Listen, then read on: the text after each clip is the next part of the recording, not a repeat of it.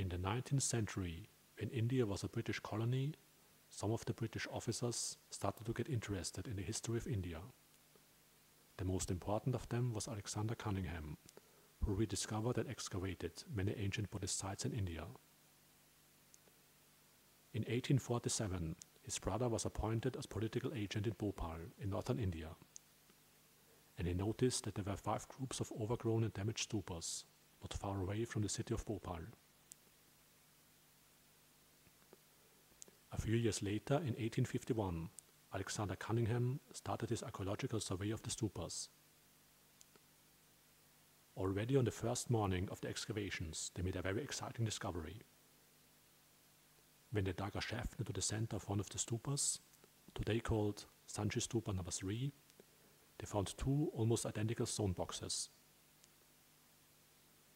Both of them had a short inscription on the lid in Brahmi script, the same script that was used in the 2,300-year-old rock and pillar edicts of King Asoka. It was easy for Alexander Cunningham to translate the inscriptions. The inscription on the first lid was Sariputta, Sir, of Sariputta, and the inscription on the second lid was Maha Moggallana, Sir, of Maha Moggallana. When they opened the boxes, they found 2 reliquaries made of polished stone, which contained the bone relics of the 2 greatest disciples of the Buddha, Venerable Sariputta and Venerable Maha Moggallana. A few days later, further excavations at one of the stupas at Satara, 10 kilometers from Sanchi, unearthed a pair of almost identical relic chambers and reliquaries of the chief disciples of the Buddha. The relics had been enshrined inside the stupas for 2,300 years, since the time of King Asoka.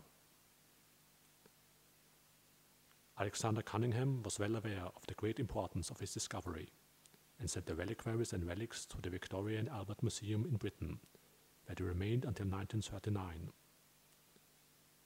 Then the Mahabodhi Society requested the British government to return the relics to India, which was granted. But the Second World War prevented the transfer of the relics until 1947. When the word spread that the relics of the 2 chief disciples of the Buddha would be returned to India, many Buddhist countries requested that the relics would first travel on an international tour, so that many people would get an opportunity to worship them. First, they were on display in the Colombo Museum for 6 weeks, where over 2 million Sri Lankans paid homage to them. After that, they were taken for 2 weeks to India, and then to Burma, where they were taken on a tour along the Irrawaddy River from Mandalay to Rangoon, so that many people in the cities along the river had a chance to worship them. Later, also the government of Nepal and Ladakh requested the relics to be taken to their countries.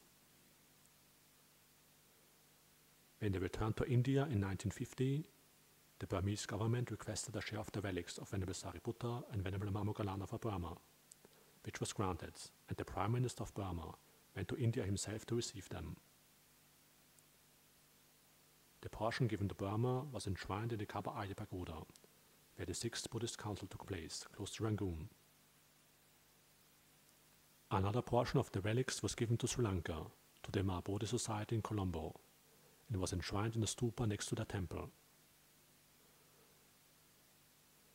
For the remaining third of the relics, a new temple, the Chethiyagiri Vihara, was built close to the great Sanchi Stupa in India, which became a UNESCO World Heritage Site because of its great historic significance.